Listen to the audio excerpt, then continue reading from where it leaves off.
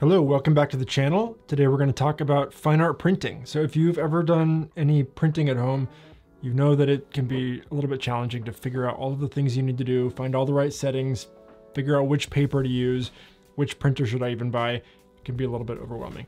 I've been doing a lot of printing lately and I've learned a lot and really dialed in my process. So I wanted to make a video talking about the setup that I have, the gear that I use, and my entire process of going from digital image all the way to fine art print right here in my home studio. So like I said, I've been doing a lot of printing lately. I've started selling prints at a little boutique gallery in Seattle called Venue. If you're in the Seattle area, it's over in Ballard. You can go check it out if you want to see them in person. If you're not in the Seattle area, you can go to brianwleckie.com/prints and see the prints that I have for sale there. If you happen to want to buy a print, then I really appreciate you. If you don't want to buy a print, I still appreciate you. Either way, choose your own adventure. Yeah, I've had to do a lot of printing in order to build up the inventory to start selling prints there. So I wanted to have 30 prints available for sale in the gallery in a few different sizes. So did a lot of printing, went through a lot of paper and ink, learned a lot along the way. So that's what this video is about. We're gonna start with a couple caveats. So getting started printing at home is expensive. There's a lot of setup cost. The printer is expensive, the paper's expensive, the ink's expensive. Doing a bunch of crappy prints to start with when you're figuring it out wastes a lot of ink and paper. It's all expensive. If you only are gonna be making a few prints per year, it almost certainly doesn't make sense on paper to buy a printer and do this whole thing. So, buying a printer and doing all of this makes sense if you're going to sell a lot of prints, or if you just want to have full control over the process, play around with it, learn something new. I was somewhere in between. I sell some prints. It would probably still make sense financially to order them from a print lab, but it's nice to be able to just print really quickly, and I enjoy the process. Let's see. Printing. You can go really deep down this rabbit hole. You can nerd out about printing. You can probably get a PhD in print technology. You don't have to. You can learn as much of this as you want, but the kind of stuff that I'm going to talk about in this video will get you most of the way there, and you're going to get really good results. You're always going to struggle with having the image that you see printed on paper look exactly the same as an image backlit on a monitor. That's just the nature of having very different mediums here, where we've got backlit, very luminous image and reflected light off of ink on paper. We can get really close, but this is going to be something to be aware of. It's especially difficult when you've got really dark and or really saturated images. You're just pushing the technology a little bit. But we've got workarounds and we can get pretty close. The goal isn't to make an exact replica of what you see on a digital screen. You want to get really close, but the goal is to have a print that looks really good. I think that's all the caveats out of the way. I guess one more. There's lots of ways to do this. This is what works for me. So if you want, you can go watch 100 different videos and see what other photographers recommend. They're gonna find different papers that they like. This is what works for me. Let's get into it. So the first step is to have a properly calibrated monitor.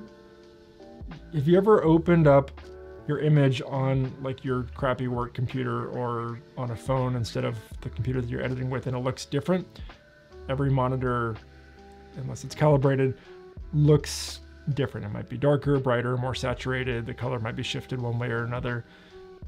The printer doesn't know that, and so we want to give ourselves a standardized monitor output so that what we're seeing coming out of the monitor is what the printer thinks that we're seeing. And so the best way to do that is to use a dedicated piece of hardware that is a monitor calibrator. And you basically just put it right on top of the screen and it runs through some software. It outputs light from the monitor. The hardware reads what's coming out of the monitor, and then it basically talks to the monitor and says, okay, in order to have a standardized output, this is the settings that you should have. I already did that, and I don't have the calibrator easily accessible here, but also it's a little bit beyond the scope of this video. I'm not going to tell you how to calibrate your monitor. There are lots of videos out there that do a good job at that. It was very easy for me to figure out how to do it with all the information that's already out there on YouTube. So calibrate your monitor will give you the best chance of matching what you're seeing on your screen to what's coming out of your printer. That said, you can probably get away without doing it just fine if you have a good monitor to start with. So these MacBook Pro monitors, the newer ones, they're really good out of the box, especially if you turn down the brightness to like halfway or something. Otherwise it's way too bright. It's going to give you a pretty good starting point. And then maybe you do a test print. You've got to make a couple different tweaks. It's a little bit too saturated or too bright or whatever. So you can get away without calibrating your monitor. I went years without calibrating it with a different printer, a cheaper printer, and I got pretty good results. But if you want to give yourself the best chance right out of the gate, buy a monitor calibrator. Will list what I use down in the description below. So once you've done that, you're setting yourself up for success. Then you want to open up your edited image in Lightroom or Photoshop or whatever you use. I do most of my editing in Lightroom, and like I said, I'm just going to be talking through my process, so that's what we're doing, Lightroom. So this is an image that I took in the San Juan Islands in Washington 2 years ago, almost exactly 2 years ago, from the ferry, looking back at a snow-covered Mount Baker, which is a volcano, one of our 5 volcanoes here in Washington. And this image recently sold at the gallery the other day in a 13 by 19 inch print. And so I need to do another print of this so that I can have it for sale again in that size at the gallery. So we're going to print this one today. So because I've already gone through this process in the past, I've already prepared this file for print. I've sharpened it and resized it and adjusted the shadows a little bit. I have that file saved as a TIFF file. So really, if I weren't making this video, I would just open up that file, basically just press print, put in the paper, and we'd be good to go. But I'm gonna go through the process again just to show you what I did the first time. But just know that once you've prepared a file for print in that specific size, you can make as many prints of that size as you want without having to go through this process again. So you have the file edited how you like it. Editing images is going to be way beyond the scope of this video, but you can kind of see what I did there. It's pretty simple editing. Really, I just warmed it up a little bit and straightened it out. That's the raw file. That's what it looks like. So mostly just warmed it up. Gave it the nice morning glow that how I remembered it. So now we're going to edit in Photoshop. And this is where we're going to prepare the image for printing. So what I do is in Lightroom, I edit it how I would for social media or my website or anything digital. And then that's kind of my starting point. And now I'm going to do the final adjustments for print in Photoshop. You can do all of this in Lightroom as well, but this is how I learned. So this is our starting point. We're going to have to do 3 things. We're going to resize and crop if needed to the size that we're going to print. We're going to want to sharpen it for print, and then we're going to adjust the shadows a little bit. I'll explain why we have to do that when I get to that step. So the first step is to resize. So you just go to image size. You want the resolution, at least on a Canon printer, to be 300 pixels per inch. Epsons might be different. So if you have an Epson printer, I should say I'm using the Canon Image Prograph Pro-1000 printer.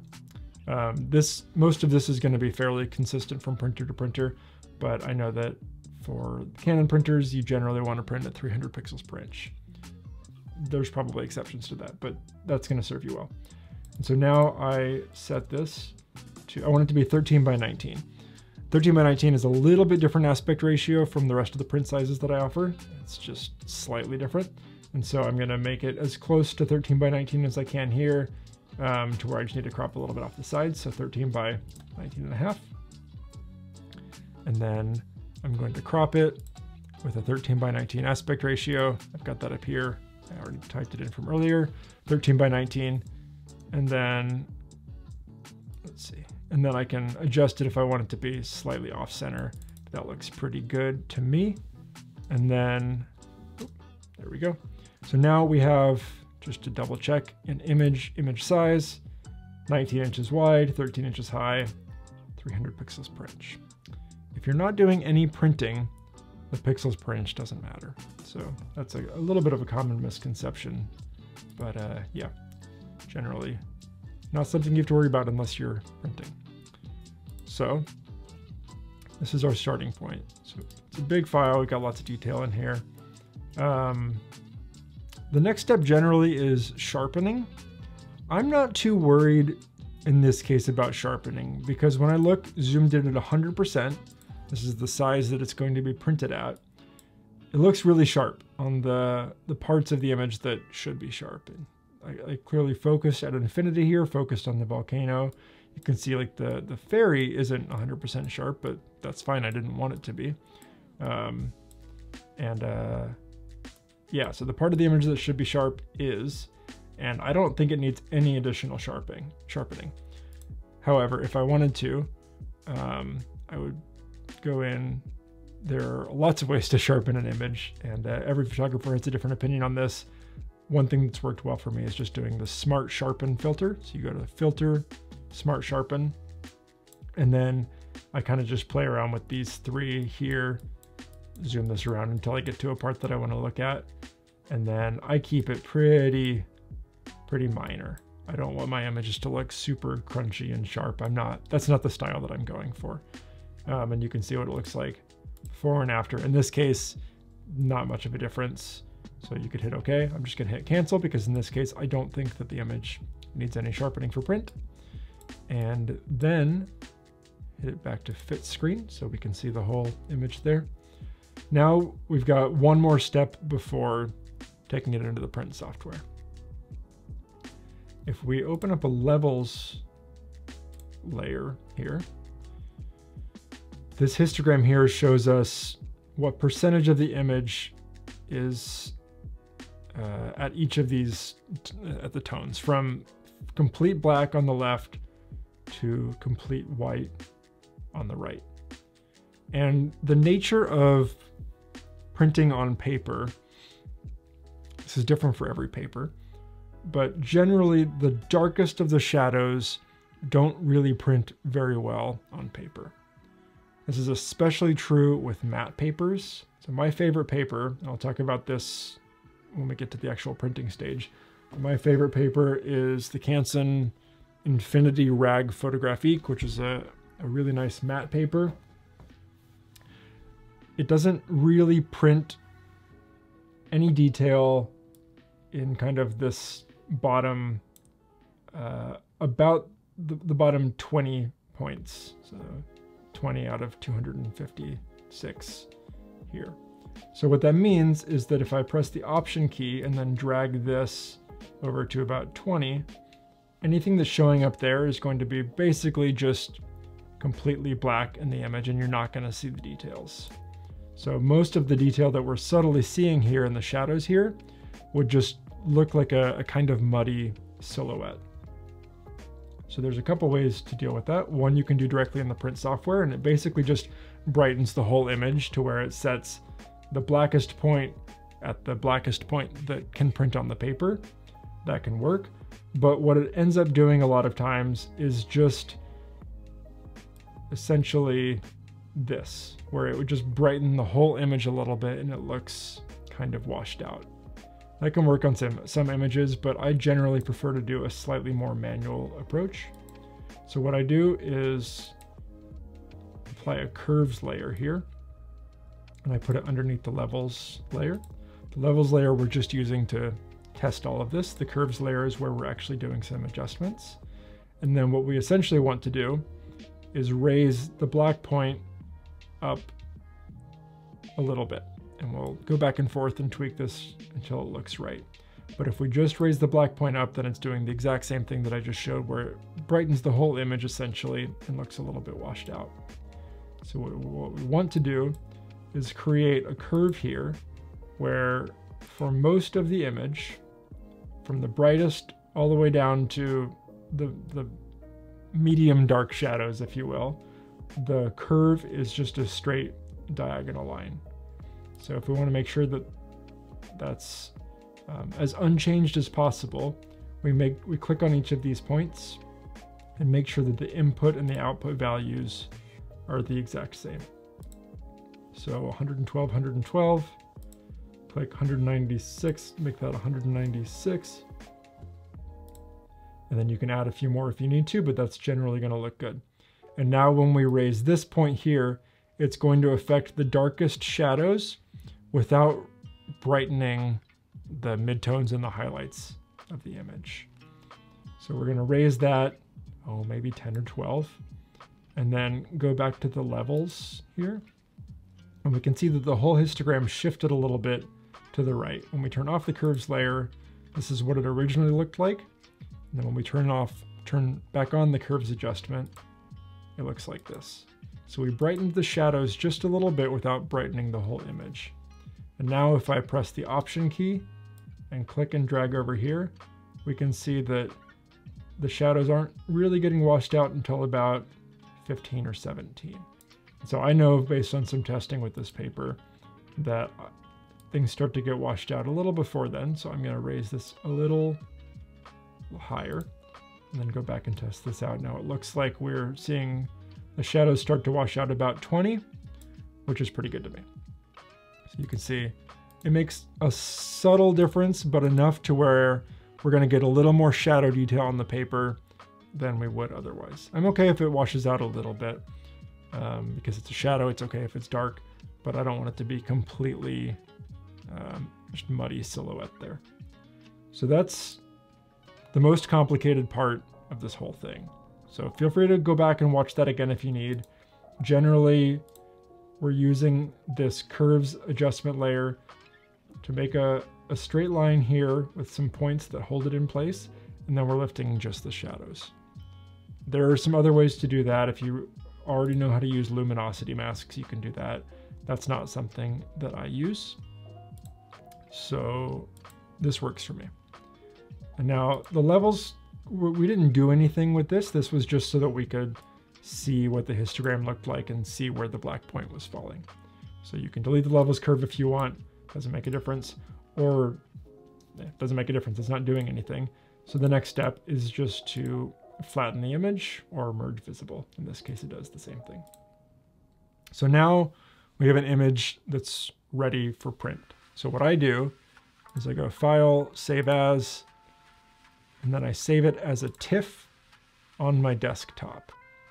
Or if it's one that you know you're going to be printing time and time again, like in this case, I would save it to my print files folder, and it's called the Fairy 13 by 19 TIFF. And so that I know that next time I want to print this same image again in this size, I already have that file printed. So because I've already done that in the past, I'm just going to hit cancel and not save this because I don't want to overwrite the previous work that I've done. I want to make sure that the second print that I make is exactly the same as the first print that I made with the same settings. So that's all I have to do to prepare the file for print. The next step is opening the file in Canon's printer software. You can print directly from Photoshop. You can print directly from Lightroom. I like to print in Canon's, I think it's called Professional Print Studio software. So now we open up Professional Print and Layout by Canon. I'm sure Epson has their own software. Again, I'm only sharing what I know in my process. So for Canon printers, this is what I use. I think the software comes with the Canon Pro-300, 1000, and any of the really big ones. I don't know that it comes with the older Canon 100 and 200, so you'd have to print from Photoshop. Lots of resources on figuring out how to do that. But everything up until this point would be the exact same. So now I open up the file in Professional Print and Layout. I do File Open. I find where I've saved that file. So in this case, it is the Fairy 13 by 19.tiff. And I open that up. And now we go over here. So I have all of these settings stored as a custom setting. So I go to Canson Infinity Rag 13 by 19. you won't have that because you haven't saved these settings before. But once you get all of the settings, if it's a layout, like a paper and an image size that you're going to be using a lot, you can go to stored settings, save current settings, and then basically just make a shortcut here. So this is what I do, but I'll walk you through all of the different media types, all the different settings, everything that I use to make sure that the software is telling the printer exactly what to do so that we get the right output from the printer. So starting from the top, working down, you got to select your printer. Hopefully you're able to figure out how to install your printer and get everything set up on your own. I'm available for IT consulting. I'm not available for IT consulting, but hopefully you can figure that out. You can do a single image mode, or you can print it to where you've got multiple images on a page. In this case, we're doing a single image on Canon Infinity Rag. So this media type here would not show up without me doing something first. So we go to Canon's, not to be confused with Canon, Canon's website. So I just searched Canon Infinity Rag Photographique on Canon Pro-1000. And with the magic of Google, it takes me right to their ICC profiles page, which I won't even pretend to understand that I know what that actually is. But it's basically a set of instructions that tells your printer what the paper, how the paper works, how much ink to print, where, I don't know, you pick this setting and then it works with the printer and the paper. So it's going to be different from different paper brands. I like Canon Infinity Rag Photographique a lot. I like matte papers. This is my go-to paper. I use it for all of my prints. Some people like having a couple different papers that they use. Maybe their black and white images go on a glossier paper, and their really dark images go on a Baryta paper, and maybe they like a matte paper for more of a high-key, airy-looking image. I made the decision to just test out a bunch of different papers and pick one that I really liked and get to know that paper really well.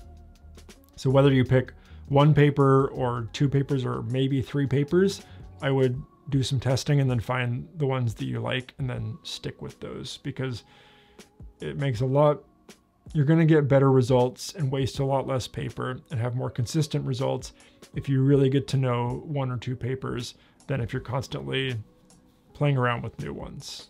Feel free, but that's what I would recommend. So when I went through this process, I tried a few papers from Canon, a few papers from Hahnemühle, or Hahnemühle. It's German, I don't know how to pronounce it. And I've used papers in the past from a brand called Red River, which if you're in the US is a good option. It's quite a bit cheaper and mostly as good as a lot of these. I know some photographers who really swear by Red River, but I tried a few of them and I really liked the matte paper from Canon. And it's my favorite. So I used Canon Infinity Rag Photographique, quite the name. So then I go to Canon's website. If you are using a Hahnemühle paper, you'll go to Hahnemühle's website. If you're in the UK and you're using a PhotoSpeed paper, you'll go to the PhotoSpeed website, and they will have an ICC profile. Just Google it. And it's unique to your printer and the paper itself. So I go to Canon.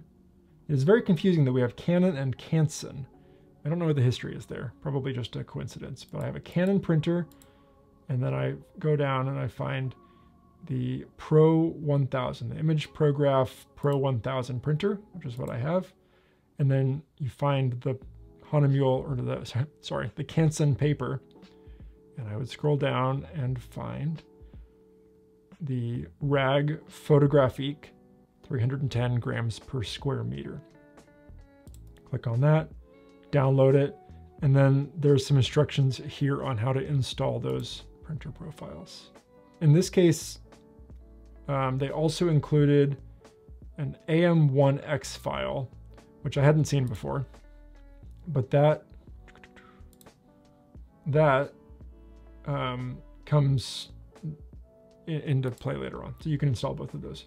So now, once we've installed that, maybe you have to do that and then restart this software. I'm not sure, but it should show up in the custom. You can name it. So now, after all of that, I only have to do that one time per paper. I can click Canon Infinity Rag in the media type. And now the printer knows, okay, I'm printing on this specific paper. I need to print in this specific way for it to look right. Next step, pick the paper size. In this case, I'm printing 13 by 19, but I like to have a little bit of a white border around, so I print on 17 by 22 inch paper, which I believe in the rest of the world is A2 or close to it. And yeah, that's as big as this printer goes. If you want to print bigger than 17 inches wide, you got to get a bigger printer, and then that's even more expensive.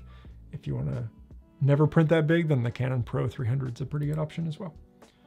In this case, the manual feed tray, which is the one in the very back, that is the only option that it's giving me, and that's based on just the fact that this is a really thick paper. So I have to feed each, if I'm doing a bunch of prints, I have to feed a new sheet of paper in manually each time, and it is a little bit annoying. I generally just go with the high print quality here. From what I understand, that's fine, and the highest isn't going to make much of a difference, and just use more ink. I'm not positive on that, but it seems to give me good results. And then I center the image, and then from that point I go over here to this image that I've opened, and I click the little plus sign and it moves it to the middle.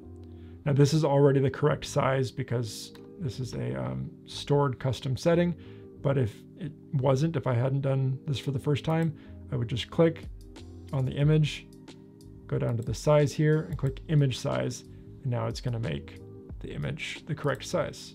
So I have that centered on the alignment on the layout here. And then if you wanted it to not be centered, you could move it left or right with these sliders. So everything else should be fairly self-explanatory. And then color mode, make sure that you select use ICC profile so that it knows to use the ICC profile. And then the printer profile, that's the ICC profile down there. The media type, this might be where the A1, I'm a little out of my element here, but I think this is what the AM1X file is. That's where the media type comes in. So if it doesn't have that, a lot of times the information paper on the information sheet, so like when you get new paper, it comes with information sheet here. It'll tell you, oh, this is a map paper, just select like photo paper, like map photo paper or something. But in this case, Canon provided a custom setting, custom file for that. Just to make sure I did everything right there. Okay, and now printer profile, this is where you click the printer profile. So I think I was wrong earlier. I think the media type is not with it's not the same thing as ICC profile, but it's related. The printer profile, the ICC profile, is loaded down here. That's what I installed from that website. And click on this one. So it looks like gibberish, but it's Canon Infinity for this printer rag photo 310. That's the one that we downloaded. Rendering intent. I remember when I was first starting printing, seeing that and being like, I have no idea what that is. I hope that that does not matter. After a lot of digging, I've learned that 99.9% of the time for us who are doing this kind of photography, perceptual is the right answer. You don't need to know any more than that. Relative colorimetric it's a very specialist thing. So if you're doing like catalog work or something and you need the red dress that you're photographing to be exactly that color red, no matter what, then it will force that and then let the colors and the tones that are outside of the gamut do whatever they need to do to make sure that that color red is exactly the same. Like I said, it doesn't matter. I don't fully understand what relative colorimetric does. Just know that you pick perceptual, and that's good enough. Black point compensation is a sort of automatic way of doing what we did with the curves layer. So instead of clicking those dots on the curves layer and then raising the shadows a little bit, you can just click the black point compensation button and it tries to do that for you. And on some images it'll look fine, on some images it will wash it out a little bit, but I like to do it manually, so I do not click that. So you don't want to go through the manual process of doing the shadow adjustments in a curves layer. Feel free to experiment with just clicking use black point compensation there. I will also say that on glossier papers or like a Baryta paper, they can print more of the shadows. So if you're printing a lot of darker images, then maybe a matte paper isn't going to be the right answer for you. I like what matte papers look like, so I'm happy to make that trade-off. And then that's it. This button down here, soft proofing, shows the print software's estimate of what the printed image is going to look like. So when I uncheck that, this is what the image file looks like on the computer. And then when you check the soft proofing box, which has been checked this whole time, this is what the software says, okay, this is what it's going to look like. So it thinks that some of these shadow details are going to be lost a little bit, that I didn't adjust the shadows quite enough to not lose any detail. And that's probably true. I'm okay with that though. And it's still pretty close. You can see the colors shift very slightly, and that's not a very big deal to me. I don't need it to match exactly to what I'm seeing on the screen, but if you wanted to adjust that, you could do some adjustments in the color settings directly here, which I've never played with, or you could go back into Photoshop or Lightroom and adjust the hue or saturation or whatever other settings to try and make it match exactly. But you can see these are pretty damn close, and I'm not trying to get it 100% accurate. I'm not making a scientific reproduction of what this looked like. I just want it to look really good on paper, and it's really close to begin with. So now I click print. Again, I'm assuming that you know how to set up the printer and connect it to your computer. This is way out of the scope of this video. We're going in depth enough anyway. So now we press print and then put it in a piece of paper and press OK on the printer when it says, are you ready to print? And then we get a print coming right out of the printer, and hopefully it looks good.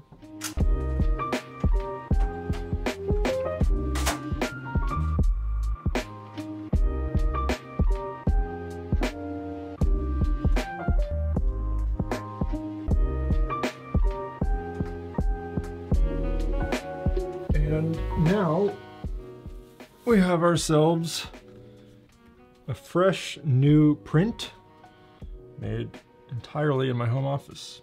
And it looks damn good, in my opinion. Checking for blemishes, making sure nothing weird happened. You're not getting 100% of the shadow detail down here, but you're getting a lot more than you would have if we didn't do any adjustments. And to my eye, it looks pretty damn good. I am happy with that.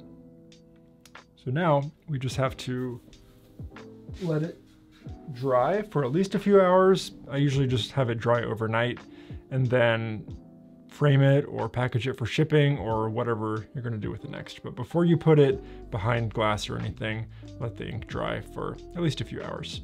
So yeah, now I'm gonna mat this and prepare it for delivering to the gallery. All of that will be maybe in another video if there's any interest in how to matte prints or how to frame prints or anything like that. But from here, you can do lots of things with the print. You can frame it yourself, you can package it to ship to clients, you can send it to a gallery, you can burn it if you don't like it, you can do whatever you want with it. So this is where I will end this video. We went from a digital file to a nice fine art print. If you have any questions about any of this, let me know down in the comments below. Thanks so much for watching. If you are interested in a print, you can go to brianwlackey.com/prints to check out the different options there. The prints ship free anywhere in the US, and if you're somewhere else, shoot me an email so we can see how much shipping would cost before we commit to that, because I don't want to ship you a print if it's going to cost you $1,000 for shipping or something ridiculous. Yeah, I think that's it. Let me know if you have any questions, and I will see you in the next video. Bye.